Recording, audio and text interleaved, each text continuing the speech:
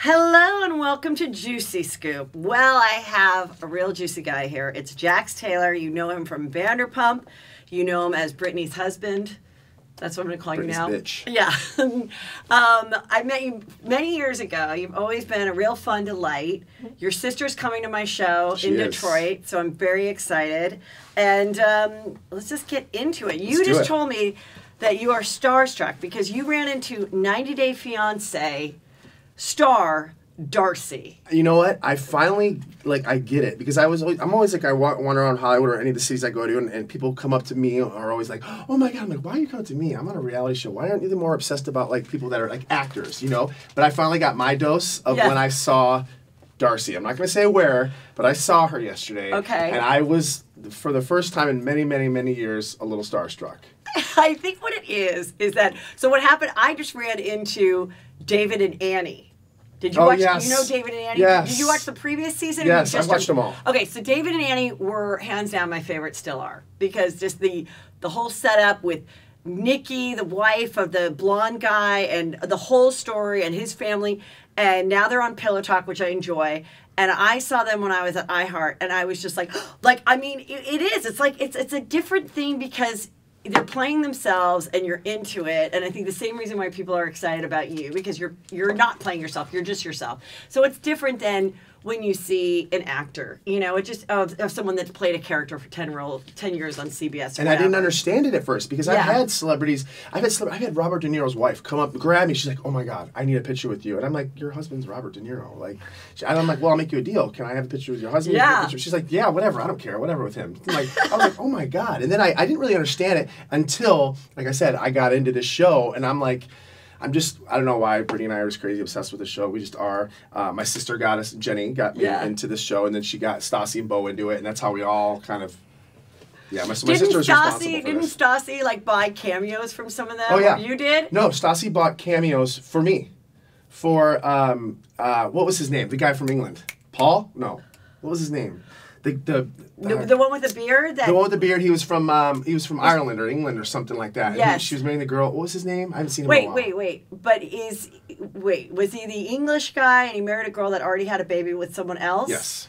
They're still together, I think. I think that one worked out. And there was a lot of controversy if, in fact, that baby was really his. But they said no, it wasn't. Here's the one thing I want to know, and I just think how, from what I'm watching, I don't know, but how do they afford? Because it just seems like, they don't come from a lot of money, both sides. Both the American and the non-American. Yeah. How do they afford? It's extreme. From what did my research, and there's actually a woman on our show that's in production that's going through this right now. She says it's extremely expensive and it's extremely difficult. I mean, you need to literally turn in every receipt that you do. If you go somewhere, you turn in that receipt. How do they do this? How do they get this? It just doesn't seem like. Who's paying for this? Does the network pay for this? I don't think the network pays a lot, but maybe they do help with maybe part of it, and they wouldn't probably be able to tell us, but maybe part of it is okay, you're going to get this much per episode, but providing you stay together and we want you for another season, we will give you this bonus, which will go towards your. That's the way I would do it. If I was told that they don't get paid at all. This is by a stylist friend of mine. He says that worked with it. They don't get paid at all. They pay their travel and all their expenses and all that, but they don't get paid at all. Which I don't know if I believe that, but I don't know. That's why I was I don't know. There's some crazies on that show that are whoo. When I interviewed David and Annie, which I haven't aired it yet, it's coming up. But I was like, thank God they created Pillow Talk. Thank God you guys have. So you can parlay this into something, and you are entertaining, and they are a very connected couple. They're pretty fun. They are interesting. My favorite though is I'm terrible with names. They broke up. They broke up, but was it Paul? She always goes Paul. Oh. Wait, the hot? No, she was from Brazil. No, she had the kid. Together. Paul went home. He wore the bulletproof vest all the time. Oh. His name was Paul. Paul, he was the weirdo. He had his mom's hair. Yes. Oh yes, and which the one that really was Azan in May. That one really was. Oh. What she was doing with the daughter was. What is driving me nuts. Well, May was the daughter. Say, hey, the daughter is call Nicole. Daddy. I'm like, you just met him. She's like, call him Daddy. I used to say that May was an iPad savant because all that kid did was just be on the iPad going through Morocco. Oh, yeah. And I believe that they're still together, Nicole and Azan. See, I thought they broke up. They claim together. But then somebody also, she's working at a Starbucks, and someone posted on my page, Juicy Scoop Obsessed, I got a coffee from Nicole, and she was really nice. Yeah, they have to have a job, and they have a very... She's a barista. Nothing against baristas, but there's no way she can be affording all these trips to Morocco multiple times a year. I don't know where she gets the money from. Okay. And I know her family's not paying for it. Come on. No. They hate her lifestyle as it is. Yes. It's just, anyway. Well, what do you think, if we're talking about it, what do you think about the girl that converted to Muslim and is threatening to move to Syria with her boyfriend? What if that was your daughter? This girl, she's going to get a rude awakening because from her background, she's a party animal, young girl. Mom had her young. They seem like they're just kind of like single family, like partiers, kind of mom's friends with the daughter kind of lifestyle. And now she has a dad though. Oh, the dad's. I haven't seen the dad. No, the dad's young too, and he's like. We saw him in the beginning. No, right? He picked her up from the airport. I didn't see last week's. Yes, okay, he picked her up from the airport. And no, she has like the parents are like 38 years old. And she's kind of like a young, like crazy girl. Like she had sex in high school. Yeah, now she's all of a sudden like made this huge turnaround, which I think they had some pretty good sex though after they got married because they seemed very more connected. Good. He never had sex before. How long could it last? She said it was pretty good. I don't know. I mean, she's got to be very stinky. If you're. It's a lot of clothing. She wears a lot of clothing all the time. And she's constantly in those. And like she doesn't... Well, that was my favorite line is when her mom said, she's never been Muslim during the summer. So let's just wait till we get to that season and see if she's still committed to this lifestyle. I always feel bad because I live in a... there's a lot of Hasidic Jews. I'm a big Jewish, and I feel so bad in the summertime. Though, all those clothes. I'm like, gosh, these poor kids always in all these clothes. I always feel like I'm really bad, and I hope that's not offensive. I just feel. Is that what you said? That you heard that Jewish kids don't trick or treat? No, that's not offensive. It's fine. We can ask questions. Is that why you said that you didn't think Jewish kids trick or treated, and you really want kids to come to your new home? Let me clear this up. Okay. So my next door neighbor, she's a celebrity. I had a big crush on her when I was a kid, and I found out. Anyway, we've gotten really close, and she is Jewish. Her and her husband are Jewish, and it's my first home. I just got this home. We've been in it for 5 months. My holidays were coming around. It's my first Halloween. We're decking out the house, getting ready. And I was talking to my neighbors. I'm like, I'm so excited for Halloween. It's our first home. We're going to be passing out candy. She's like, you're not going to get any kids. I go, what do you mean? She goes, this is a heavily populated Jewish area. Jewish kids don't trick or treat. I go, what do you mean Jewish kids don't trick or treat? She says, no, they don't trick or treat. So I don't know if she's pulling my leg or not. She is pulling your leg. Say her name, but I'm like, I love her. I love our neighbor. I don't know if she's messing with me or not. Is she? Yes. I mean, I grew up around Jewish kids and they trick or treated. Okay. I think if it landed, I mean, I was just so pumped up. She goes, holiday, and people were getting mad at me on social media because I wasn't because you're not going to be able to have fun. I'm like, no, I'm excited to pass out candy because I own a home and it's my first house and we're going to decorate the house and everything I do, they turn it around into something negative, and I'm not trying to be negative. I'm just trying to I don't know. So I wasn't trying to be offensive. Let's make that very clear. No, I just want to pass out candy to kids in a normal way. That's not creepy. When I read it, I totally understood what you meant because also in LA, there's just areas, and there's an area not far from you that is the place to go for Halloween. So a lot of people go over there and they block off a few streets, and the people know that when they buy in there, they probably put in a disclosure piece of paper, like in the real estate disclosure, just know this is a heavily Halloween area. Hidden Hills, there's a section in Hidden Hills that everybody goes. So you're not that far from where that area is, and so people then start going to these areas, and it's like a carnival. Right. And then the other people on the outskirts, you'll still get... Well, I think it'll be a little weird if Brittany and I show up without kids. I mean... No, you got to stay in your house. You will still get, 10 people. Yeah, that's all I want. You're just not going to get a ton. Okay, well, whatever. Hopefully some people are stalking you, and they will drop their kids off in front just so that you can give them their kid. We are 100% getting stalked. I get pictures all the time in front of our house. It's creepy, actually. Now, all of you guys live kind of in the same area now. We all live in Valley Village. Bought houses. Yeah. Similar house. They're not similar house, similar area. Yeah. But all the houses are beautiful. Yeah, we all lucked out. We all really lucked out. I mean, it was like a domino effect. I personally didn't want to buy a house until we got married. I thought the marriage was or the planning and all that was taking up so much time.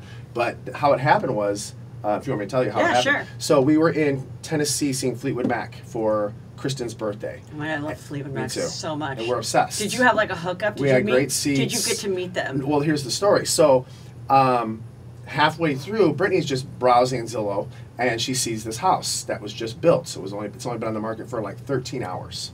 And she's like, Jax, this is the house. This is it. I'm looking at it. I'm like, oh now, is she going through herself, or she's got a realtor? Zillow. She's not. No realtor. We don't have we do have a realtor. We eventually get one. Yeah. We get our friend. But we weren't even yourself? looking. We were just on Zillow. You know, sometimes you just like to look around. Yeah. And she's like, I found it. This is it. This is in our price range. This is exactly our dream home. This is it. And I'm like, Brittany, I thought we weren't gonna. She's like, I know, but you know, this house has been on the market for 14 hours. We call our real estate agent. He's like, we got a lot of hits on this house. If we're going to make a move, you got to make a move now.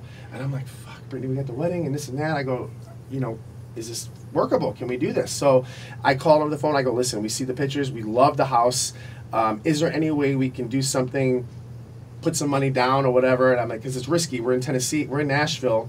And we're supposed to be in California. He's like, no, they won't see the house. They won't let you do anything in the house unseen, which makes sense. Right. So thank you to Randall. He let me use his jet, and he was of Lala and Randall. Of Lala and Randall. He said, hey, get home. You need this house. Get on my plane. Take the plane to California. Make your deal and make it happen. Yes, I had to leave Fleetwood Mac early, so I didn't get to meet them, but we got our dream house. But wait a minute. You know what my favorite Fleetwood Mac song is? Which one? If you build your house, then call me Sarah. It's about a house. Is it? I don't know. I just like the songs. I have no Oh idea my what it God. is. There is a song about building a house. And every time I do karaoke, I do that song. And my friend who's a realtor, I do this whole bit. And I go, if you build your house, call Tara Klein Real Estate. And I do this whole thing. And she films it. And we're like, yay. And it's the best. That's hilarious. But, I'm going to listen to the song. So did Brittany go home too? She missed. So no, she stayed. She wanted to have friends with her girlfriends. Okay. I was like, listen, it's all the girls here. I was like, I think myself and Tom Schwartz were the only guys there. Schwartz wasn't really interested in Fleetwood Mac. I was, but I'm like, listen, we need the house. I gotta go. So I went, and I went with a little bit of a duel with another couple. Actually, my current neighbors now. They were trying to outbid me on this house. But wait, were you singing at the exact same time? Yeah.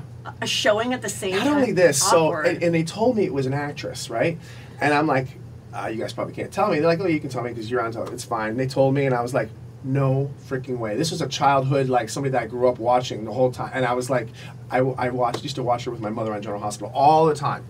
And then I always had a crush on her in the 90s, in the 80s.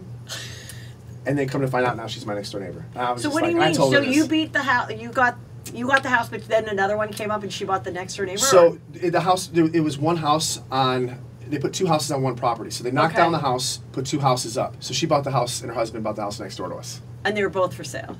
They were both for sale, yeah. Oh, and how did you choose that one over the other? Because it was more of our style. It was the Cape Cod farmhouse style. And the house next door was a little bit more modern. Very beautiful homes. But it was just more of that modern McMansion type style. And we were looking for more of a farmhouse, country, Cape Cod. Kentucky-ish. Yeah. So, and we got it. Very Kentucky-ish. That's awesome. Yeah, from the photos I've seen and what you guys have posted, it's really nice. It's perfect. And you know what? I tell her all the time, I go, our house wouldn't have worked for her. So they're more into like Bali and more the modern 78. It works for them. It worked out both ways perfectly. Yeah. But yeah, it was interesting. And then was there a bidding war? Or there was, like they upped it a little bit, and then I upped it. I go, God, I can't up it anymore. Like we're paying over asking, and this is ridiculous. You know, I'm like, I love the house, Brittany, but and luckily they stopped after that, so we got it. And so did you move in before you actually got married? We moved in before we got married, yes. That's great. About 3-4 weeks before we got married, we moved in. And your wedding photos were amazing. These are just a little couple. I know. We got them all last week. We literally got them all last week. Oh, you just got them all like professionally? Yeah, these are just ones that people that gave us. And but People look, Magazine you had had 128,000 likes on this one. It's not that many. You don't think it's that enough? No. You think there's some haters that didn't want to like it? There should be around 500,000, I think, on that. I would think. Yeah. You're right. Maybe it wasn't that great. Maybe Brittany got more. Yeah. I loved interviewing Brittany. She said she loved it too. She was getting ready this morning. She was so nice. And yeah, so the wedding was at this Kentucky Mansion. It was Kentucky Castle, Castle. which was Lee Majors bought it for Farrah Fawcett. Was building it for her years ago. Obviously, through the build, they got a divorce. Such an old love story. Yeah. So the $6 million man. Yeah. Oh my God. For Farrah, and then it sat for a while, and then I think it caught on fire, and then 4 doctors bought it, and now they use it for an Airbnb. Wow, that's amazing. Yeah. And then so you invited the whole cast. Everybody, majority of them. Most everybody got to come, right? Yeah. Wait, who didn't get to come? James didn't come. James and Raquel. James and Raquel, I think for obvious reasons. Yes. Billy wasn't invited. Oh God, we haven't talked to her in years. So. Oh, it's been a couple years. Yeah, it's been a while. Yeah, I think she went off the deep end. Okay. Yeah, she did. I think she didn't really know how to handle the show very well, and I think the things that she was saying about the cast was completely untrue, and things like that are extremely sensitive, and especially in the time that we're in right now. So accusing people of saying things like that is not okay, and we didn't want to have somebody like that around, especially saying things about us that are so untrue, saying we were against the LGBT community, which is, I think, the biggest. I think if you watch our show, I think we're huge advocates. Oh my God, like the complete, and the girls were all, from what I had witnessed, right from the start, the girls were so inviting, helping her dress for her date, really being sweet. So when that stuff came out, even when I saw the tweets and stuff before watching the episodes, it pissed me off, because I was like, oh no, you don't. Now you're, now you're using something that is real for a lot of people. Yes. For attention and being really unfair to people that have been supportive and below the belt kind of stuff. Hey, I'm all about a good argument or good fight, but if you have to go below the belt to get your point across, I think I just think you're not smart enough. You don't have enough wit just to fight without using things like that. And I just thought that was just uncalled for. Like I said, I don't know what she's going through. I wish her the best, but I just don't think she handled that well. I mean, I come from one of the most conservative backgrounds. My father's probably one of the most conservative human beings ever, and I literally walked down Santa Monica Boulevard with glitter on my chest and wings. So I support, okay? Even if I have to get the wrath from, back home, I still support. So what was your background? Where'd you grow up? I grew up in Michigan, suburb of Michigan, Shelby Township, and people get confused. They think I'm from Florida, but we grew up in Michigan. My sister and I left the house after we graduated high school, and my mom and dad, after we left, my mom and dad went to Florida. And where did you go after you left? Did you come straight to LA? Or was that when you were in Miami? No, I started out in Miami. I was modeling. Started out in Miami. At like 18. So in high school, did you? So I went to college for. I went to college for like half a year. I'm like, I just can't do this. I can't. Like, I tried and I tried and I tried. And I can't. Well, half a year, I don't think is trying that hard, but that's okay. You got it. No, I mean, school was never my thing. And then they made me go to college. I'm like, I don't want to do this college thing. This is not for me. I don't want to do it. It's good that you and then I went, and I finally went, but I would sit there just chewing on pencils, staring off into the distance, like, I don't want to be here. I don't want to be in Michigan. I just don't want to be here. And I played the game for my dad for a while, and then I'm like, listen, one day I came home, I'm like, I just can't do this. And I packed up my car, and I drove to, the first place I went to was New York. And then I came home. Then I went to Miami, came back home, and for a couple months. And then I moved to California in 2005, and I haven't been back. Okay, since. Wait. So when you were growing up in high school and stuff, did you want to do entertainment, modeling, acting? My senior year is when I started the modeling thing, and that's and how did it come back? Were you discovered? Yeah, it was funny. It was actually one of those stories. It was with my mom in a grocery store, and this woman says, "Does your son ever think about doing the modeling thing?" And you got to remember, I come from a very conservative town. This is 1999, around that time, and it's very conservative suburbs, mainly white, and just very cookie cutter, Leave It to Beaver. Okay, very like that. That's how I grew up. And so this woman said, "Would you be interested in modeling?" And at that time, I'm like, "Modeling, Mom? I don't think, I'm a guy. I don't do that." And so she's like, "Don't worry, I'll talk to me about me." Yeah. It literally goes down the line, get another phone call. "Listen, we'd really like to. Usually we have a print job for Kmart." I'm not doing that. We'll pay you. At that time, it was like $600 for the Sunday print ads. I go, $600 for how long? Hell yeah. I'm like, yeah, I'm there. And then that job happened, and then that's how it spiraled. And then I started doing everything I could in Michigan. Michigan's obviously a small market. So they're like, listen, we need to send you to Chicago. So then I signed with Ford Models, went to Chicago. That's good. Did everything I could in Chicago. And they're like, okay. So you got an apartment in Chicago and all that? Yeah, I lived in a model apartment with a bunch of other guys. Our agency had a model apartment with a bunch of guys. Then was that fun? I mean, it was, yeah. We just got into a lot of trouble. I mean, just think about 8 guys living in an apartment in bunk beds and poor as hell modeling, you know? And then I did everything I could do there. Did you date some good models? No dating. No dating. Why not? I mean, no dating. Why? Because I'm in my youth and I'm having, I mean. Oh, but you're seeing people. Oh, I was seeing lots of people. No, I don't mean that's dating. Oh, yeah. Okay, I thought you meant, did I have a girlfriend? No. No. No, but you're out there getting That would have lasted some. 2 minutes Yes. if I had a girlfriend. Yes. Yeah, so I was having a lot of fun. It was Yeah. a lot of fun. I'm like, okay, I can get used to this. This is a lot Right. of fun. It's not something I thought I was going to get into. Sorry. Yeah. It's not something I thought I was going to Yeah. get into. But, you know, I was making a lot of money, and to get my picture taken, I'm like, this is Now, great. when you were growing up as a kid, did you know you were good looking? No. I mean, this is a terrible question to ask. Well, I mean, I don't think it's a terrible question. I mean, to ask. I always think had dated the pretty girls. You know, Yeah. I was kind of like that high school story a little bit. That those movies that you watch, like American Pie. I kind of wasn't the coolest kid until my senior year. Yeah. And I think I broke into my looks a little bit. That's what I'm saying. And then I had, you like know, people. There's times where people like were a beautiful child. They're attractive all the way. Yeah. Sometimes they peak at 15, and Yeah. you see them at 50, and it's not the same. And then other people. Really, like oftentimes models were like their story is like I was the ugly duckling and people made fun of my big lips, and then you're like, oh really?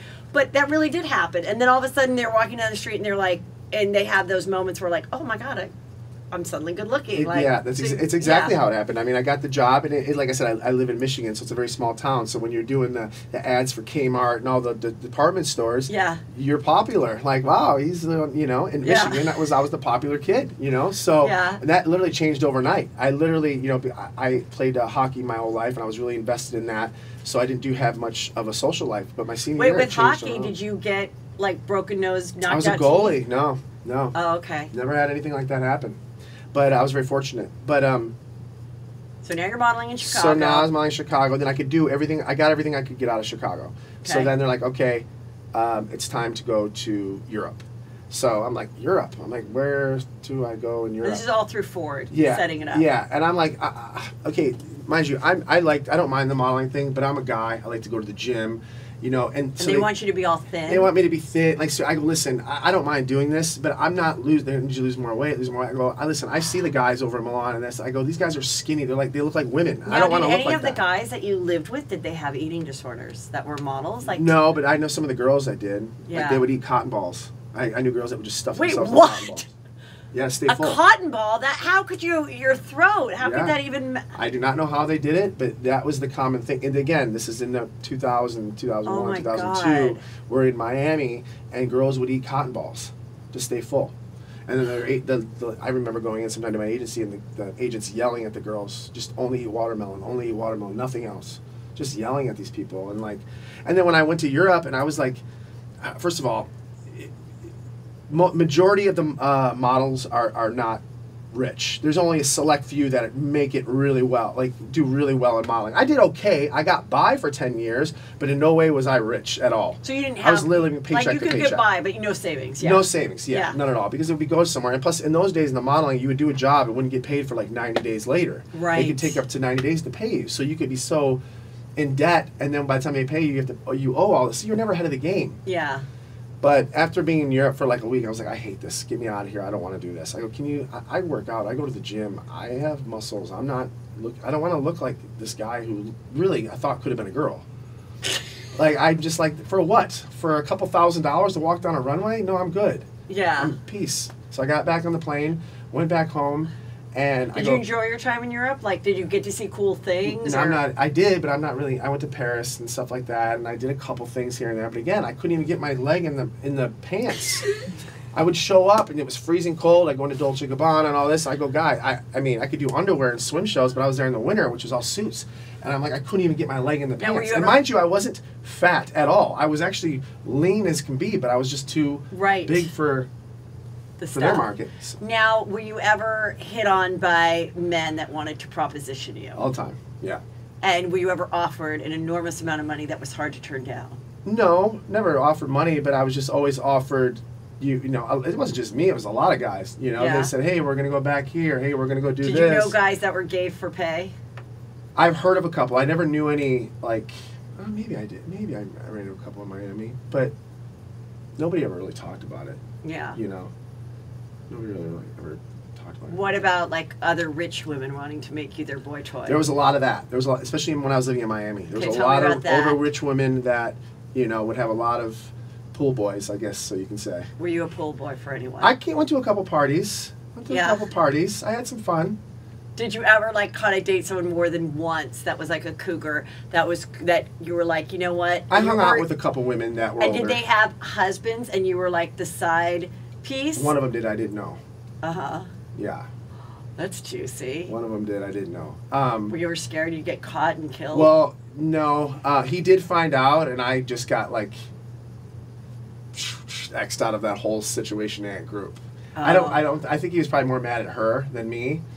But never like you're in the house and someone comes and you have to like hide in the closet or under the bed. I've had to do that here, actually, with at some celebrities' houses, actually. Really? I can't tell you who, but I've had to do that here. Yeah. Where did you hide? I Tell me had the no story. idea. Tell me the story. Oh God, I couldn't tell you. Sure. that. Yes, you're not telling us who it is, and we're not saying It what was year that. it is. It was her boyfriend. She was living with her boyfriend at the time. Okay. This is when I first moved to Hollywood. She's an actress, and her boyfriend was an actor, and we were just partying at her house, her and her girlfriend. And I was and me with my buddy, and we were just having a good time. And he came home late, and we were really fucked up at the time, and I was just like freaking out. And I think I went under the bed, and then I snuck out of the house and had to call a cab. There was no Ubers at that time, so right. Yeah, and I'm up in the Hollywood Hills, and You're like climbing and I'm up to the 26 backyard? years old, and I'm like, I don't have $1 to my name. I don't even know where I am. I'm on a Nokia phone that doesn't even work. Like, what do I do? I don't even know. I go, this is what's happening right now. I just want to get out of here. My stint in Hollywood is going to be over before it even started. So you came to Hollywood in 2005. Yeah. And what's your job then? Are you still do you have an agent? So I moved modeling, here. what? Yeah, I got an agency. And when you moved quickly. here, did you have like some friend hookups Yeah. that you could live with until you found an apartment? Well, I shot at the time. I was with Abercrombie with a buddy of mine in Minnesota, and he flew out to Minnesota, and we met there. I go, listen, I'm thinking about coming to California just to do some modeling. I go, the guys can be a little bigger out there, and they can have a little fun. You can smile. You don't have to be so depressed looking. You know. I go, I know I'm not the skinniest guy in the world, but I know I'm not an ugly guy. I know I can work. I go, is there a work out there for guys that are a little more muscly? Can I do the smiley things? They're like, yeah, dude, you're perfect Just out there. smile. Like, I mean, can you smile? Can you actually have a little bit of muscle on you? Again, this is in 2004, so I'm like, Yeah. I've had a bad experience. I went to Europe. I was depressed because I wasn't, and They wouldn't let you smile. They wouldn't let me smile, or I couldn't work. I couldn't fit any of the clothes. Yeah. I mean, I was 32 waist. I was sample sizes. I still couldn't fit into everything. I was miserable. So he's like, yeah, dude, California's awesome. It's all like board shorts and swimming and Old Navy and Target and fun. Yeah, I'm like, okay, I'm in. Now, I took the car and went. with the tats, have you already, at that point in 2005, started the tats? No, I didn't have any of this when I was modeling. And was that something they told you not to do? Yes, but Okay. I did it anyway. Okay. So, and I just put makeup on.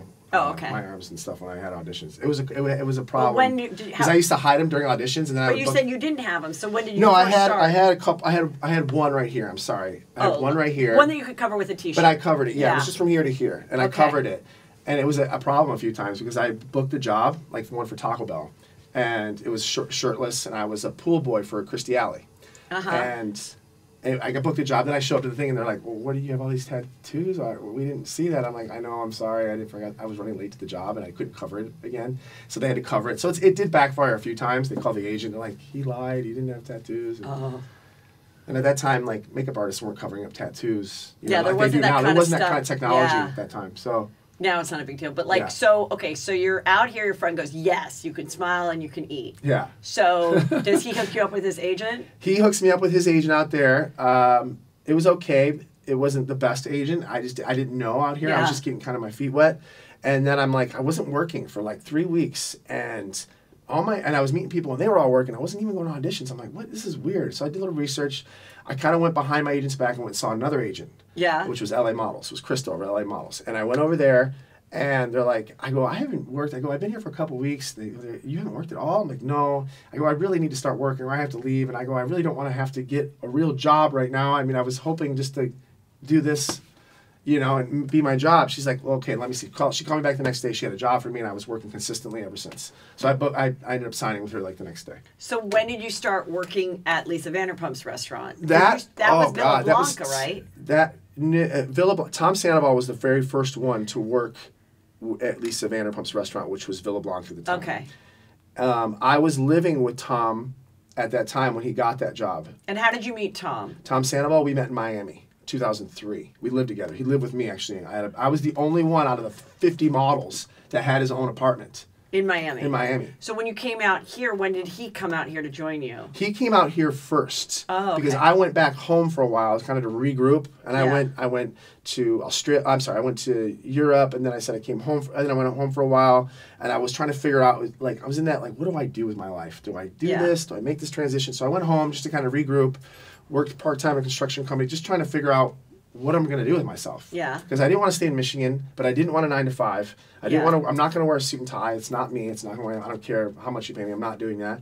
I need to be somewhere else. So I need to figure it out. So I moved to California, and I lived in, like, for 3 years. I just bounced around different apartments. Then I found Tom, and I was like, yeah, Tom had how did it work out? I forget.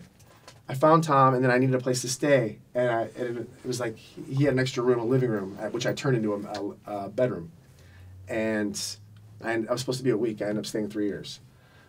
And so then he already had the job at the restaurant. So he had the job at the restaurant, and then meanwhile I was doing some bartending, like cater waitering, kind of Yeah. just around Hollywood on the weekends and stuff. Like at the time, the company was called Beautiful Bartenders, and it was just basically models that They do bartend. private parties. Exactly. Yeah.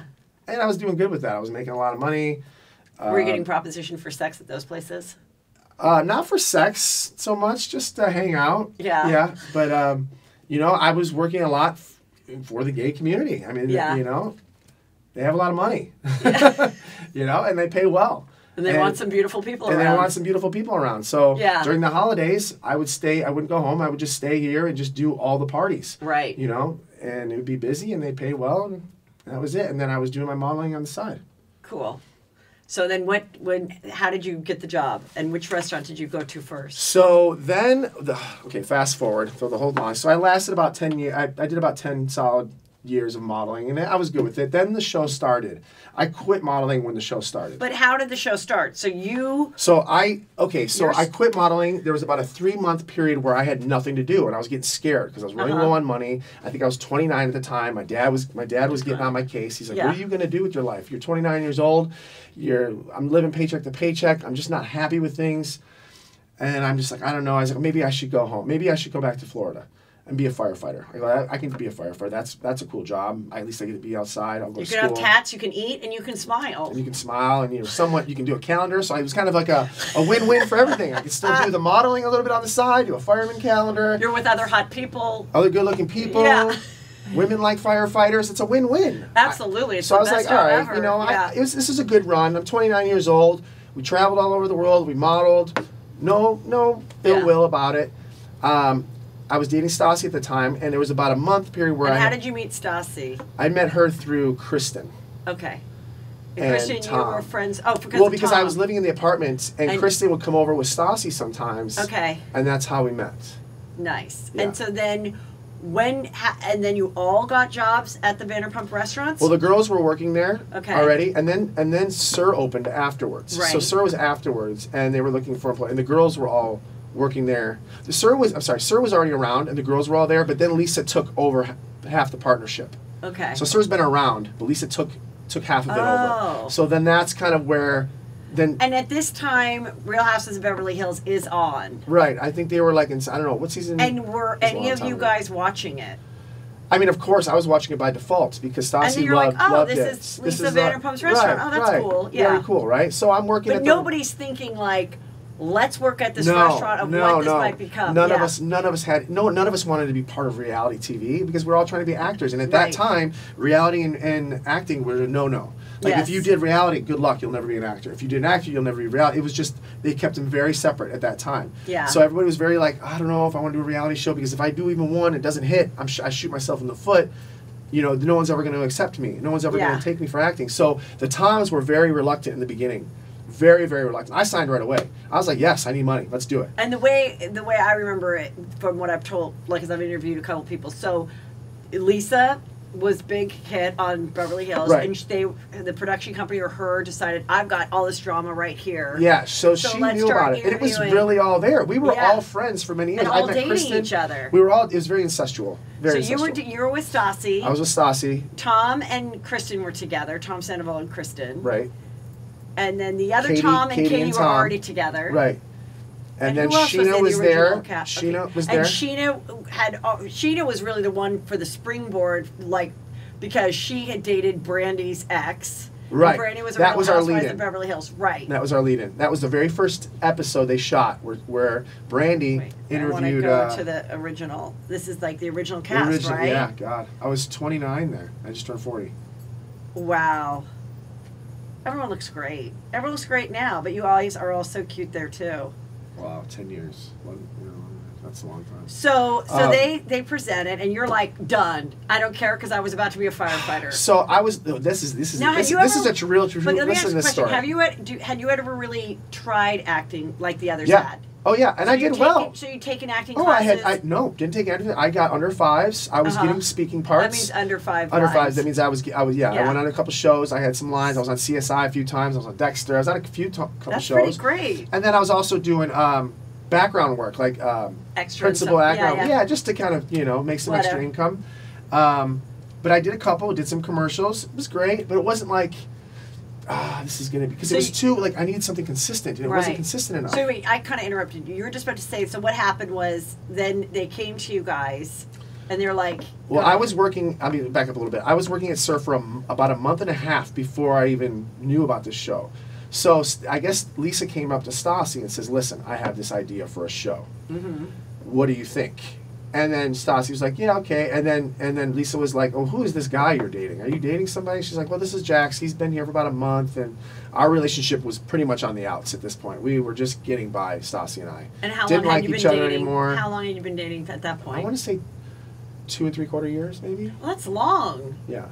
Okay, that's It pretty just serious. ran its course. Our relationship, we were just, barely getting by. It was embarrassing for me. I'm like, I was living in her apartment and I just felt bad. I couldn't contribute. I did as much as I could. I paid for groceries and this and that, but I just, as a man, it wasn't cool. Yeah. It wasn't cool for me. Some Right. guys can do that, live with women and get paid for it. I can't. I felt Right. disgusting. I was like, I don't feel like a man at all. So it sucked. So, I literally packed up my truck. I had a truck. My dad gave me $1,000. I had no money in my bank at this point when I was about to leave. This is the 2 days before we signed this contract. I had zero money. Oh my God. Called my dad. I go, "Dad, I'm coming home." He's like, You promise?" I go, "Yeah, I need a favor though. I need $1,000 because I don't have enough money to get home." He's like, "That's not a problem. I never in my life asked my dad for anything ever. I would rather be on the streets than ask my dad. They would give it to me in a heartbeat, but I have pride issues, and I just So wanted. this is the first time you This asked. is the first time I've Wow. ever asked my dad for money. And I'm 29 at the time, and I was just so like defeated because my dad's probably kind of like, "I told you so, now get your ass home," kind of thing. That's what Yeah. I'm thinking. He wasn't. He's like, "Okay, I get it. I'll do it. I'm like, I'll pay you back. I promise. This and that." Then about a couple days later, we get propositions. So we do an interview for the show. They interview all the cast just to see if could be legit. I'm like, you know what? I've been promised so many things this year. I've been promised commercials, TV shows. Everyone's like, "Yeah, you're gonna get this," and then it falls through. That's just Right. the name of the game in Hollywood. So this Isn't is the just. worst being put on a veil? Oh God! I used to Put yell on at my a- agent, "Stop fucking even telling me about a veil. Don't even tell me. Just tell me if I get it or not." You're like, "You're on a veil," and then they released you. They released you. And then you're waiting people for that want to know call. why. Not just to jump over to this for a second. People want Yeah. to know why everyone's fucked up in Hollywood. Imagine your life. Okay, 95, I would probably say 98% of the time you are rejected in Hollywood, Yes. okay? So imagine being a big fish in a small pond in Michigan, in Chicago, where I was doing really well. Then you come to a LA, and you're like, "This is cake," right? And then you're rejected, you're rejected, you're rejected, you're rejected.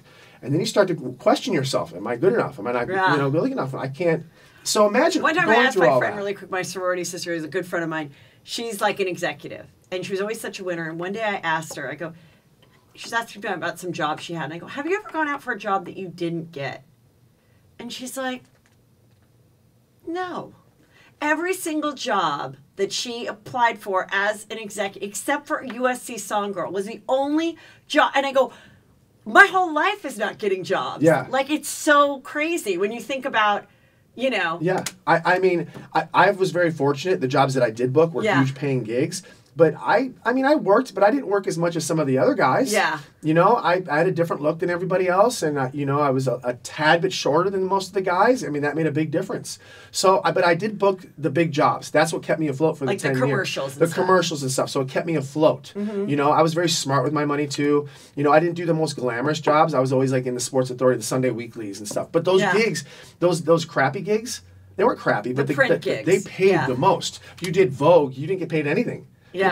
People don't realize that. They're like, well, he's in Vogue, you must have made a fortune. No, you were in Cosmo. No, you don't get paid for those. You get paid for like the Kohl's, the Target, those ones. Yeah. Being in the Vogue and all that is just an honor to be in. Right. You know? Interesting. Yeah. Yeah, unless you're like Marcus Schenkenberg at the time or Christy Brinkley, you weren't getting paid to be in Vogue and all that. Nobody gets paid. It was just So like, you oh my packed God. up your truck. Yeah. Dad it all up. Dad sent the $1,000. Dad sent me $1,000. Yeah. Three days later goes by, or three days go. Sorry, got a coffee this morning. Yeah. 3 days goes by, I get a call. They picked up the show. What? They picked up the show. Within okay. days of you guys interviewing. What does that mean? Oh my God, they must have been so you know, excited. and mind you, I am in some serious credit card debt at this time. Serious. So How bad? I'm like, I mean, at that time for me, at 29 years old, I was about 30 grand deep. And that's a lot for me. I just ran out my credit card. When I was 29, I was in 18,000. That's a lot of money. You know what it was? It was headshots. Yeah, it was like everything. It was like wigs for the groundlings. It was like all that stuff. It was a cute outfit for an audition. All that stuff. It's acting class. Yeah. It's, it's a lot of that shit too. Anyway, go on. So 3 days ago, and I'm excited. But then I'm like, okay, wait. I've been promised things before. We're there. They said it's there. What does this mean? How much? Okay, first thing in my head is the money. So what are we going to get paid for this? I'm in credit card debt. I'm told my dad 3 days ago that I'm driving back to Florida. I made a promise to him. This needs to be a significant number for me to stay. And I cannot remember the exact amount, but it wasn't a lot. It was season one. I want to say it was $15,000. To do the whole season. To do the whole season. Just a one blanket check, not per episode. When I got that, I'm like, I'm rich. I can retire. This is it. And did they pay you like in two halves, or did it was two halves? But Okay. they were giving us a lot. There was like incentives in the beginning. It like changed overnight. There was like incentives, and like right off the bat, I was getting promotions and like deals and things like that. And everyone's like, "This is going to change your life," and I'm like, "No, it's not." I was still working at Sir, and God, I remember I just joined Twitter on the first episode. Right, I just joined it. I didn't even have social media. Yeah. And it shot up to like 10,000 followers on the first episode. I was just like, wow, this is going to be a game changer, I think. Yeah. This is going to be good. And the rest is history. So that premiered when? What year? Well, so I'm going on 10, aren't you? I'm 30. The show started when I was 30. I'm 40 now. So 10. yeah. Yeah, 10 years. wow. Filming for 10, I think on for 9. Something like that. Wow. That's amazing. Yeah. Okay, here are some of the favorite scenes that Sorry to people bore you have guys to all with ask. that. Bore you? I thought it was no. That's the kind of stuff I like. But to it's know the because- Hollywood thing. Like No, I 'cause was going to people leave didn't Hollywood. I know. threw in the towel. I literally threw in the towel and said, "That's it. I've been here. I made my mark." And then literally, I mean, the thing, we booked it. They get the phone call as I'm leaving to go back to Florida. We booked it. We got it. And I was just like, this must be a sign from God that I have to stay here. Absolutely, it was. And good thing I did. Yeah, look You at know? you now. Luckiest guy on earth. Okay, Yeah, it's true. here's a couple questions. So, in couples earlier seasons, you were dating a girl named Laura Lee. Laura Lee, yes. And you went to an AA meeting with her. This is right after I broke up with Stassi. I went to an AA meeting with her. It was a bizarre human being, but incredibly. I mean, she went to Juilliard, so I mean, she's incredibly intelligent. But most people who go to Juilliard have a few marbles loose. Get ready for the Juilliard people to write us. I'm sorry. No, I'm just saying you need to be out there for you to even get accepted to the school. You can't just go to the school. You have to be She went there asked for acting? For acting. Uh-huh. And she's an incredible actress. And so she was on the show with you guys because she, too, was a waitress there, or because she was your love interest? I think she just got booted off Gossip Girl at the time. And so she was on Gossip Girl, I think. And then she came into Sir because she needed, she was not on a show, so she needed work. So have you found throughout the years, and you don't have to name names, did people come in there specifically after a while or even early on to try to get a job to hope to then get on camera? I would think so. Oh, yeah. I mean, after about 3 or 4 years. Why wouldn't that be the first spot if you're an aspiring actress? It was crazy how everybody came in. And at the beginning, nobody wanted to be part of it. We were the only out of the waiters and the waitresses. No one was like, no, I don't want to be part of Vanderpump Rules. Nobody wanted to be part of that. How much do they regret it? I'm sure a lot of them regret it. A lot. That were like, yeah. Yeah. Probably. They're still waiting tables there. Still living the dream. Which is good for that. Good for them. I'm not putting that down. I know, but I mean, when you could have had the opportunity, you chose not to. Right, because they wanted to be an actor. Well, right. I mean, it's hard. Extremely hard, and like to put all your apples in one basket is a tough thing to do. Yeah. And I knew, like going I think it's eggs in a basket. What did I say? I love that that's Fuck, you put apples, but I love it because I mess up. Oh, I'm terrible. Things all the time, but that's what makes you so funny to write watch because there's so many Jaxisms. Yeah. That's what we call them. I need to do a book. I need to do a book of a coffee table book. Yes. Phil on Modern Family does this all the time. Yeah. I love it, and I feel like that. So I said apples in the basket. Yeah. Okay. Sorry. But anyway, eggs, apples, oranges, whatever. pears. My God, Katie and Stassi are gonna give me shit about this. Okay, so you, yeah, that's true. I mean, that's the case. So with this girl, so she came in. She gets a job. They start to put her on camera, and you start dating her. Wasn't right away, but yeah, I started dating her. And is that also a thing? Do you ever feel like some of your love interests between now and Brittany pursued you as waiters and because as waitresses, knowing that then that would feature them on the show? She didn't want to be part of the show. She didn't want anything to do with it. Laura Lee wanted nothing to do with it. Well, like I had to beg her to be part because she was an actress. Yeah. You can say, oh, people are actors. She was an actress. She went to Juilliard. She was on a show for a long time. She had a couple shows. You know, she went through some downtime, so she was waiting. But so I felt bad asking her. I'm like, so, and again, at that time, nobody wanted to go near reality TV. And how is it when you're like, okay, will you come to dinner? Is it because the producers are like, hey, Jax, you're dating this girl. Can we like follow you to dinner tonight? And then you have to call the girl. Well, I wasn't dating her right away. It was like the first season, I think, went by. And then like towards the end of the season, I think I started dating her. No, I was like still fighting with Stassi and going back and forth and still trying to get her back and going through all that mess. Right. So you date her, you go to an AA meeting with her, I assume, because she's AA. And what sparked you? Was it that boring of an AA meeting? Did it depress you that much that you're like, I can't date this girl anymore? It was a few things. She is, like I said, extremely intelligent girl, woman, but it just didn't work out. I'll just put it that way. It just didn't work out. It was definitely an eye opener. Yeah, she's an interesting person. She's an interesting person, but very, very, like I said, an amazing actress. It just didn't work out. I went to that AA meeting and I was just kind of like, I literally took her outside. I think we sat on the curb. Yeah. And I'm like, I can't do this. I'm sorry. It's probably bad timing, right after an AA. but I mean, and here's the thing. People are like, did you? I'm like, I don't even, at this point, the cameras, I don't even pay attention to the cameras. After 10 years, I don't even know they're there anymore. I just go about my life. Are there any moments, though, because you've had so many, you know, arguments and ups and downs and different relationships, but are there any moments where when someone does say something that's really bad about you and your eyes get all blue and big like we see, is there like, fuck, this is on camera. Fuck, there's no way making this be hidden right now. Shit. In the beginning, yeah, there was a few, obviously, with the whole Kristen thing and things were going on and my life was going to be flipped upside down after certain things came out and it said, but it benefited. You know, it ended up working out for me.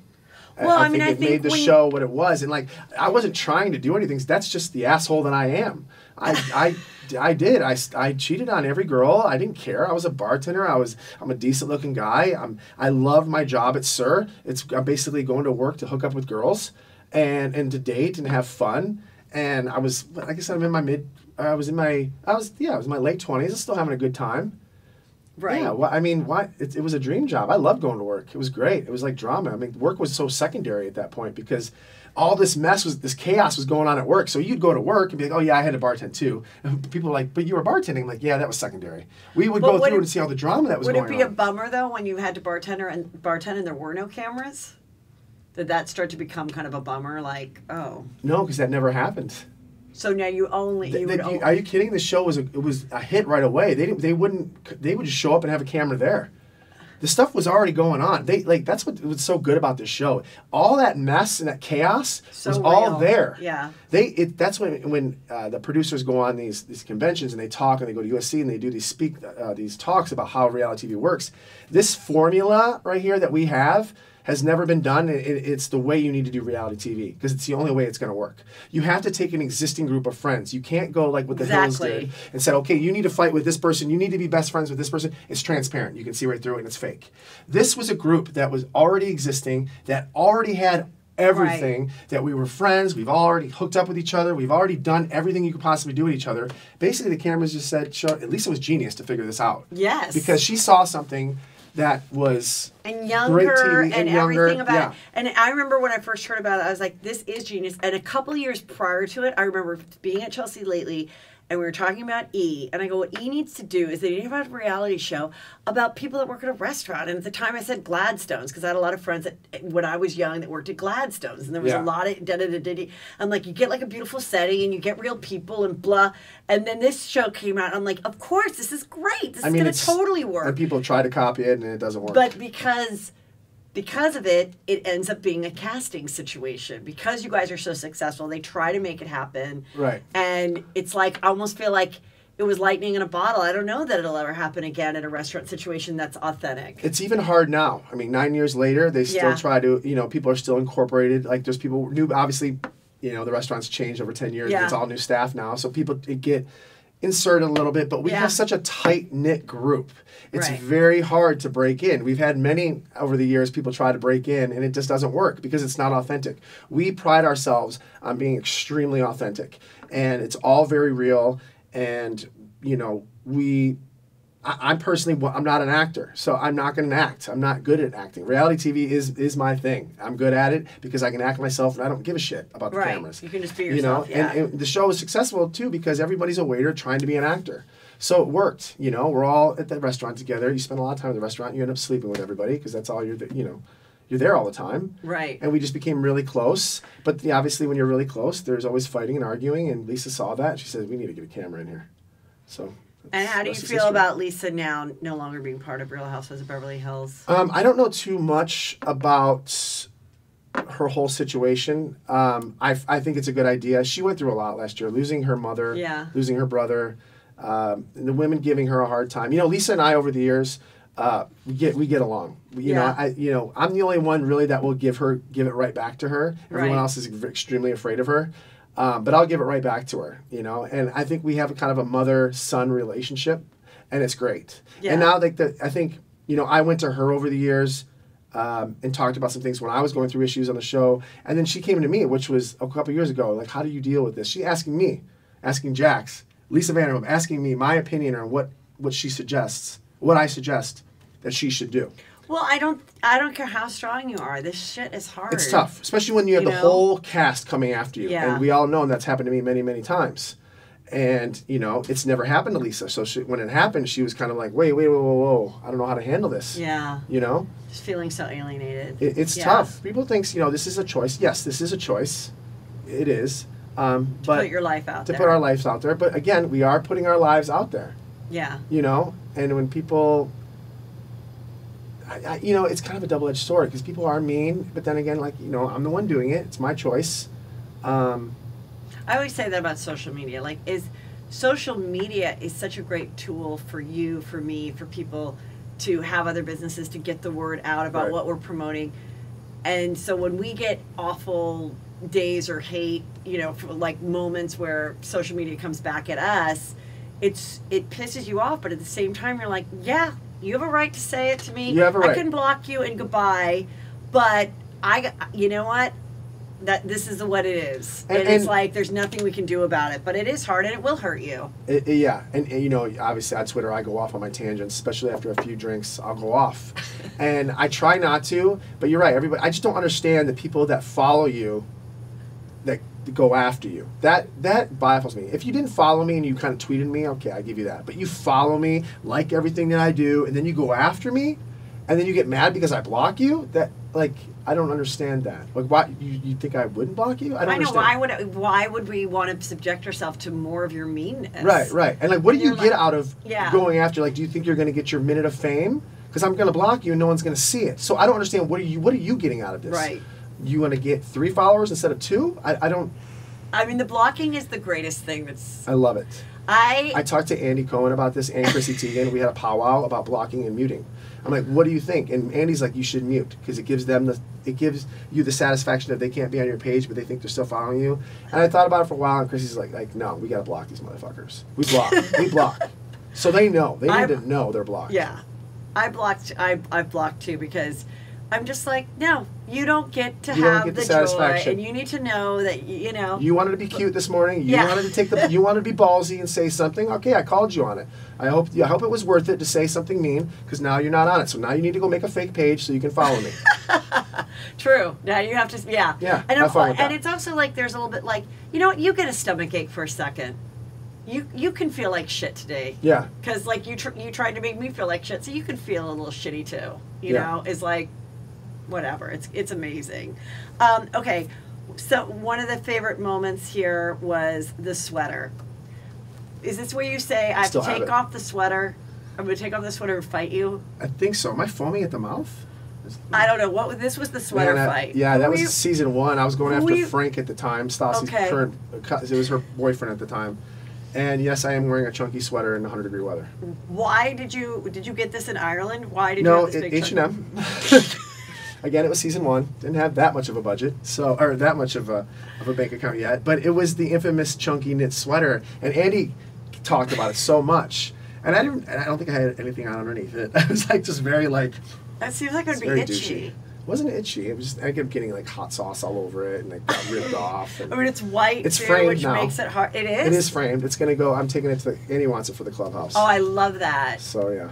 That's awesome. Oh, but going back to the Lorelei, I just did Lorelei. I love that people call her Lorelei. Is it Lorelei? Lorelei, yeah. Okay, with Lorelei, but she, I guess in the show revealed that she was having to leave because she had a part in a Jennifer Aniston movie. Which she did. Meet the Millers, but it wasn't it quite small? Yeah, it was a small part, but you know, I mean. I don't know, who cares? Yeah, I mean, I went on the audition with her, actually. I drove her to it, and yeah. Yeah, I mean, she was an actress. She's not there to be a waitress. I think that's what everybody, you know, you fall in these waitering jobs, these bartending jobs, and the money's good. Yeah. So you you get trapped in it. She was smart. She didn't allow that to, to take over her life. And next thing you know, 5 years later, I'm still waitressing. That was her mentality. So she would always go on auditions no matter what.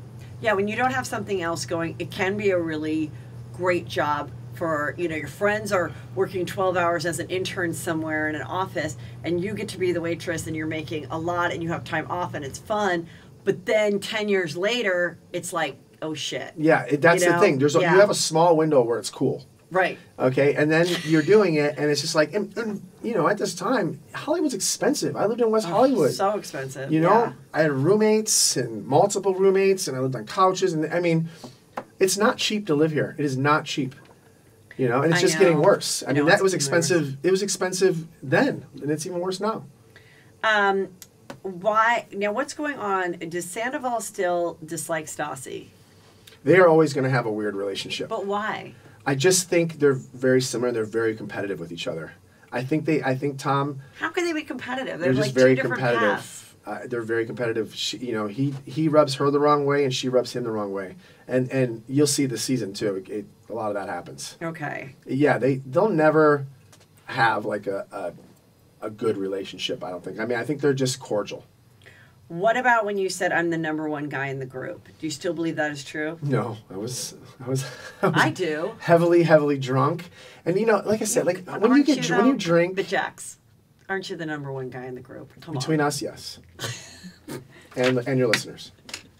I mean, if you thought of the show in your head, I think most of the people would, your face and your thought, you would come up first. I just, you know, when you're drinking, that night we were at Sheena's house, and we weren't supposed to film that long, but some kind of huge fight happened, and the cameras kept going, and they're like, well, we're staying longer. It's 12 o'clock, mind you. I'm like drunk as a skunk. Everybody's wasted. We end up at Sheena's house. Cameras come in. I'm going crazy, yelling and screaming, and you know when you just spit out stuff, you just don't know what the hell you're saying. Well, that happens to me a lot, actually. Yes. And that was one of those moments. I love it. You know, yeah.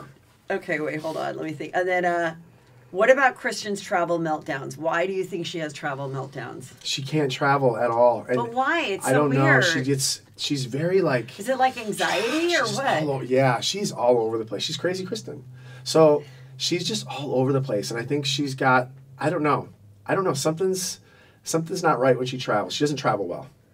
So now I think after last year, or the last Paris trip, she officially doesn't go on friends trips anymore. Really? Yeah, it was a huge blow up when they all went to Paris. Oh, that which wasn't filmed. That Wasn't we just filmed. we I tell you, more stuff happens when we don't film. Well, and then everyone follows this, so I they know. know that like, wait a minute, there were 5 of them, and now there's 4 of them. Yeah, in every one of them photo. left early. Yeah. She went crazy. And, you know, Kristen, not just Kristen, they all drink a lot. Yeah. I can drink, but these girls can drink. Literally can drink all day wine and be fine. All day. I mean, they get evil. They get. That's why they have these their girls. alcohol, Listen. right? There's people that They have their witches of. They have their witches of wheel and wine, which yeah. I think is done now because of all the fighting. So, it is. I think from what I understand, I think Stassi and Katie don't want to do it anymore, and Kristen does. Yeah. And I think it's just kind of. So I told them, don't go in business with friends. Do not do that. Do not. I told them before to start, you never go in business with friends. But you have a business with Lance Bass. Yeah. But I mean, he's not right. He's not a best friend. He's not my best friend. We're friends. We became friends over time. What is that? That's like a healthy. We have a drink called Just Add X. And it's a drink with no sugar added. It's a mixer. We're trying to find healthy mixers. Oh, okay. And So millennials it's a mixer. today are trying to get healthier. Yes. And, you know, you go to a nightclub and you get the bottle service. What do you get? Crappy orange juice and crappy cranberry. Wait, were we talking Like, about that? you get the cocktail juice with all that sugar. Like, how is that still happening? You pay $10,000 for a bottle at a club, and you're going to get Dole orange juice, Tropicana, and you're going to get cranberry cocktail. Like, that's crap. So we invented something healthier for other clubs and stuff like that. Yeah. It's kind of the same deal, but just a little bit healthier, better tasting.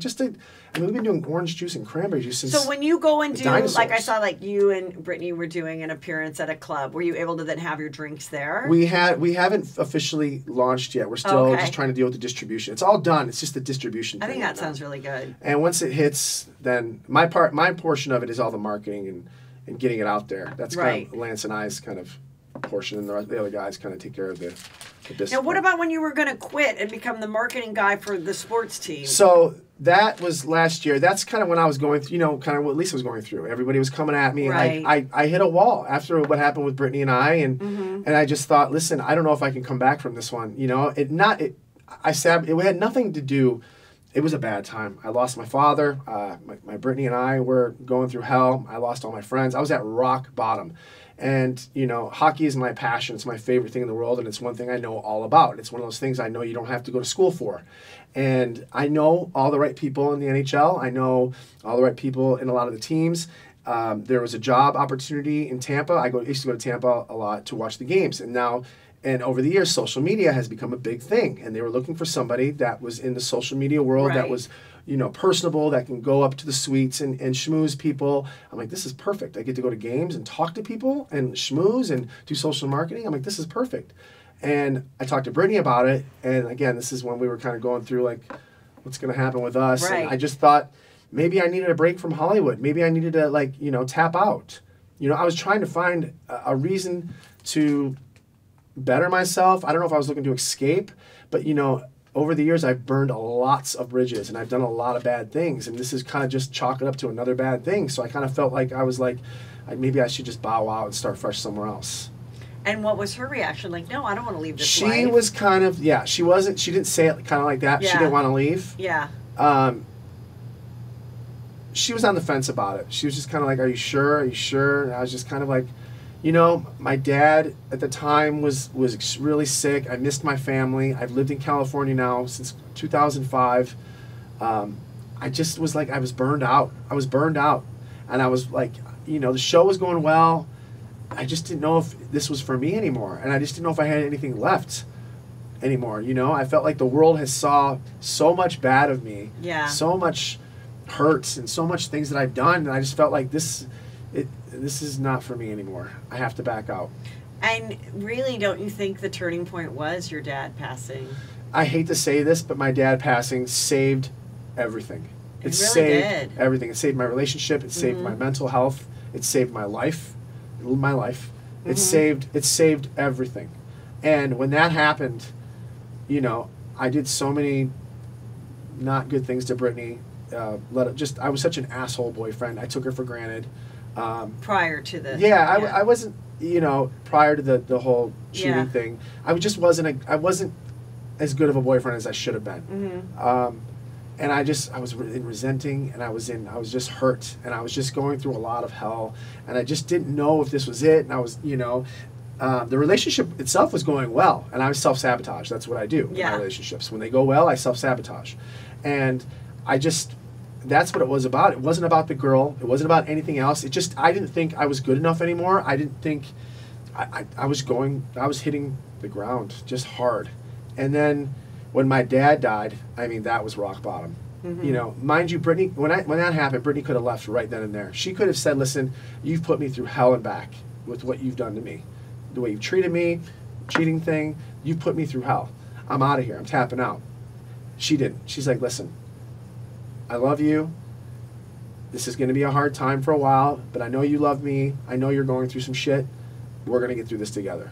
And I wanted that more than ever. And I knew I loved Brittany. I just couldn't figure myself out. Like, why can't you just be a normal, nice human being? Why do you need to be the life of the party all the time? Why can't you just love your girlfriend and be done with it? Yeah. Why did you need to be on? I felt like I needed to be on. If I felt like I was tied down, like, Jax is going to lose that. But do you think you had those personality traits anyway, and then it just being extremely exasperated by putting your life on camera, by not only your friends having their opinion of you, but the whole world and fans and social media and I felt all at the time I was the only one putting my life out there. Tom Sandoval wasn't. He never talks about his relationship.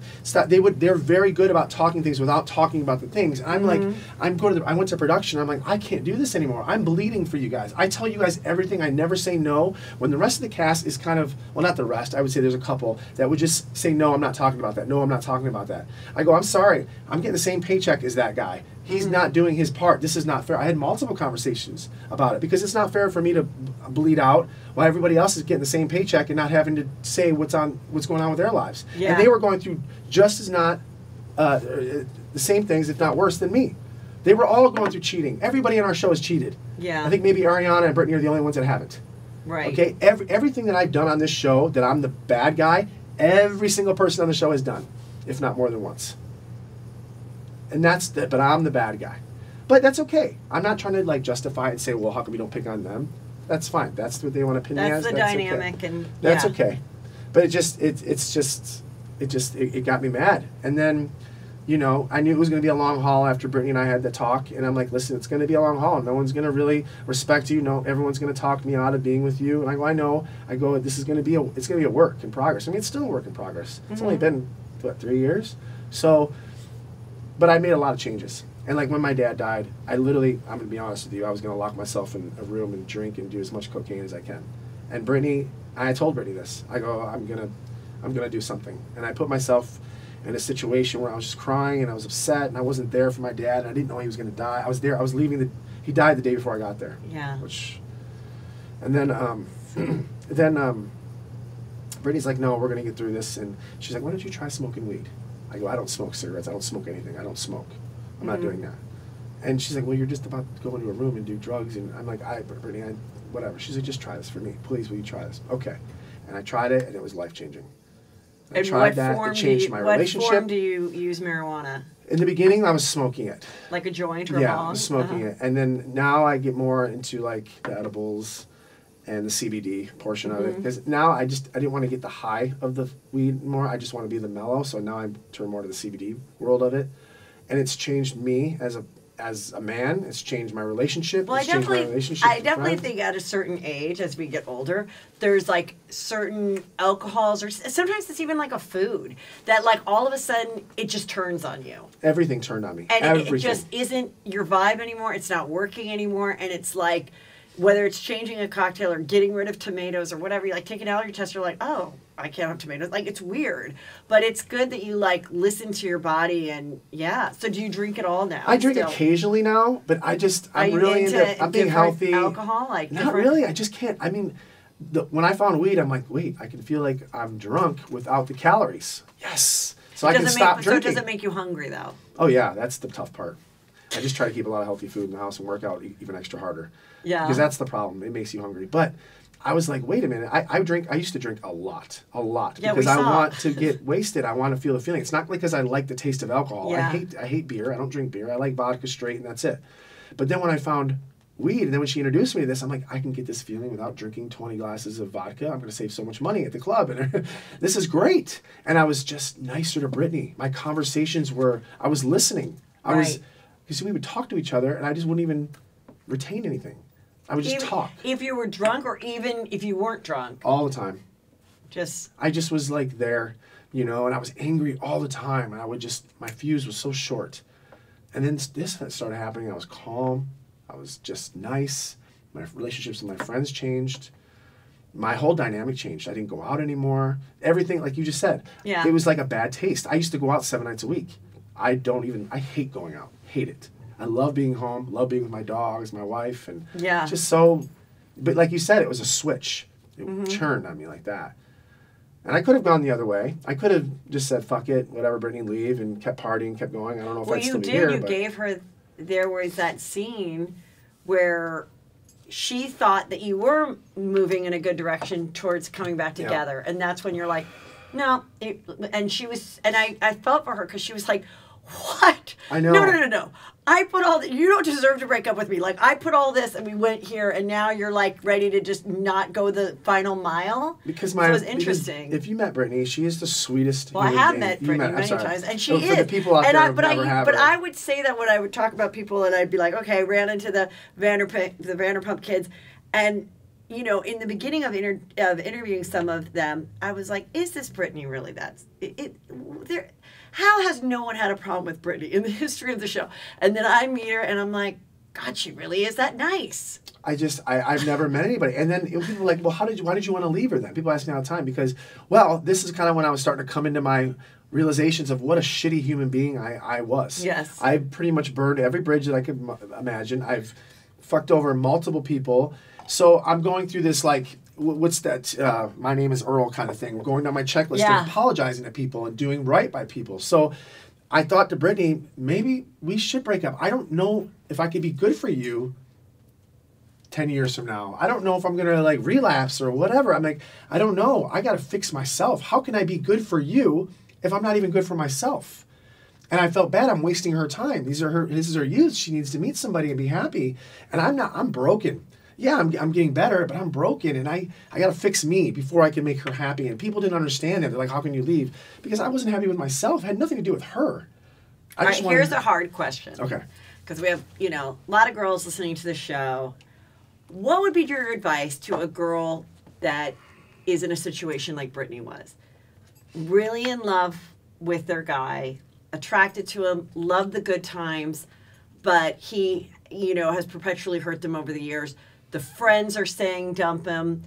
Like, what would you say to someone like that? Like, do you have any advice to a girl in that situation? Since you did change and she has a fairy tale story so far. Right. Like, I think it's a personal thing that each girl's going to have to figure that out on her own. I think the reason that Brittany stuck by me is she knows, and my friends will all say this, yes, I do tons of fucked up shit. Can I say fuck? Yes. I've done tons of fucked up shit, but I am not a malicious person. I'm not mean. I'm not like, I'm out, like I'm going to hurt this person. I'm going to hurt them. I don't go out to do it. I just do stupid things. I don't plan it. Yeah. And I think Brittany knew that I was going through a lot with my past. She's like, listen, I know there's something good in Jax. I know something's there. I know he's a good human being. He's going through something right now. He's battling his demons, but he's aware of them. And I'm going to stick this through. Brittany never gives up on anything. She's never given up. And I think she knew me, that I wanted to do good so well. Like, I was like, can I just be good? I want to be good so bad. And I think she saw that. And she's like, oh, you know, and she stood by me. Because she knew that I wanted to be good. I just kept fucking up. Yeah. And I wanted to do the right thing. I am a good human being. I was raised by great parents. I've done everything good. But I just made a lot of fucked up mistakes because, well, that's just what I did. I wanted to be the life of the party. I wanted to be the number one guy. You know? Like, you wanted to be the what? The number one guy, I guess. You know? Like, I just always wanted to be on. And I felt like if I wasn't on, or I wasn't like the life of the party, or I wasn't telling a story that maybe necessarily wasn't true, then I wasn't going to be the life of the party. I felt no one's going to like normal Jax. No one's going to like the normal guy that I am. I feel like people are just going to be like, walk right by that. I have nothing to offer. No, I see. I think. Do you understand a little bit? I do, and I also think that like I said, I think you had that in you a little bit, and then being on the most popular sexy, reality show where in fact you were rewarded in many ways for bad behavior. These amazing scenes that we got to watch, these, juicy storylines, renewal and, and everybody, I think that whether someone says that or not, I think it's like a subconscious thing that makes you behave worse. Yeah. Self-sabotage. Yeah. I do. There's multiple times that my life was going amazing through the 10 years that I screwed up. But when I would see that, I'm like, oh, I got to screw it up. It's going too well. I'm scared. Like, things are going too well. I have a normal girlfriend, normal job, everything. No. Let's cheat. Let's get fired. Let's do that. So that's what I had to do. I can't explain why. I've gone to many therapists. I can't figure it out. It's just something that I did. And it's taken Brittany to find the love of my life to help me, it's going to be a work in progress for the rest of my life. I'm not cured by any means. But I have to check in with myself. Yeah. I have to check back. Am I doing the right things? If I make a decision, I always ask Brittany first, is this the right decision? Sometimes I'll talk to a friend or I'll talk to my manager. Is this the right move on this? I may think it's right in my head, but people are like, no, don't do that, Yeah. So, yeah, I still have to work on it. Well, I think it's great. I'm so glad you came. I'm so no, happy I for love being you here. guys. I love explaining this because people don't understand. They just kind of write me off or they say negative things and they don't watch the whole show. And people think, well, like, we see you're an asshole. I make it very clear. We film months and months and months, and there's hours and hours and hours and hours of footage. Show's 45 minutes long, 15 minutes of commercial, so it's 45 minutes long. You watch a fight, you're going to see the height of the fight, where I'm lost my mind. You didn't see how the fight started or how it ended. Nobody wants to watch that. Right. They want to watch me losing my shit, pulling out my hair, calling everybody every effing name. Taking off the sweater. Right. Taking off the sweater, ripping it off. They don't know, well, do you know how I got to this point? Do you know how it ended? Okay, now we can see how Jax got to this point. Well, that's what I like to explain. People change too, and people grow, and people change, and people mature, and that's just a fact. I'm not saying any of the stuff that I've done on the show is justifiable by any means, but if you knew how some of this stuff started and ended, you can be like, well, I don't agree with what he did, but I understand it. But we just don't have that much time on TV to explain it all, and they need to pick the highlights of every show. So doing stuff like this podcast, going on Instagram Live and explaining things, it helps. Yeah. Because then I can get my point across and say, okay, listen, this is not how it really happened. It wasn't. It's not the fault of the editors by any means. It's just they only have a 45-minute block. Exactly. So they need to put on what's good. And that goes for all TV shows. Yeah, exactly. All reality shows. Yeah. Jax, everyone follow him. You know to follow him. And, of course, Brittany is great to follow, too. She's amazing. Follow my wife. If you are anywhere near Jack's neighborhood, I'm not going to give the address, but they would like some trick-or-treaters. I would really appreciate some trick-or-treaters. I will tell you that I do live in Valley Village. And so if you can just trick-or-treat, I will be outside, kids or no kids. I will be sitting in my driveway with candy, not being a creeper. You know what would be the most amazing thing? Huh. If... I will be sitting in my driveway in a if costume. some people dressed their kids up like the cast of Vanderpump and came to your neighborhood. I would love that. And trick-or-treated. I would love that. A little Brittany, a little Jax. Because all my friends are making plans for Halloween, or now obviously go to Santa Monica Boulevard. I'm like, no, I'm sitting in the driveway passing out candy, even if there's one trick or treat. Yeah. I'll be there with the Halloween sounds in the background and the smoke and the webs. That'll be me. You're gonna do the full thing. Oh, I yeah. love it. I'm in dad mode. I love it. Ooh, when's the baby due? We just started Having sex for the first time. on a schedule. Okay. Yeah, let me tell you how romantic that is. I'll tell you how to get pregnant. What's that? Get drunk? No, this is something somebody told me, and every time I've told someone, they're like, Heather, it's right. After she finishes her period, okay, when it's done, every other day for 10 days after, you bone. Just tell me if that works. No problem with Brittany. And just tell me if problems it. Oh, no problem. Well, she's got one of those things on her phone. Oh, that tells her It tells her. And I'm like, I'm 40 years old. I that can't. never worked for me, all those ovulation things. So then when someone said, just do it every other day for 10 days, once your period is over with, it'll hit on those days or it'll stay inside of you. And then, and just try it. People trying to get pregnant, just try it. I just, I'm 40. The kind of person I was, I'm shocked that I have to. I'm like trying to have a child. Not that we were very careful about Brittany and I were dating and up until now. Yes. So now it's kind of like, it's kind of fun. It's like a free for all now. Now we're not careful or anything like that. But you try so hard your whole life not to have a child, And Yes. then you go into it like, okay, now I have to try, you know, and I'm a guy. I didn't know. There's literally, according to her thing, there's 3 days, and there's only one 100% day. So the day before and the day after. So there's literally 1 day a month that a girl can get pregnant. Literally. Really? Okay. That's what they Yes, say. yes. Maybe, And I don't know. It's like there's a red day, that's the day, and then the pink before the day after and before. Okay. Oh, I'm all like read up on this. And she'll like call, say, oh, it's time. Do you have a jacuzzi? We do. They say don't get No. in there too hot. Don't go in there. No, we don't. I don't like it in the jacuzzi. Okay, all right. No, not sex. Oh. Just you going in Oh. too hot.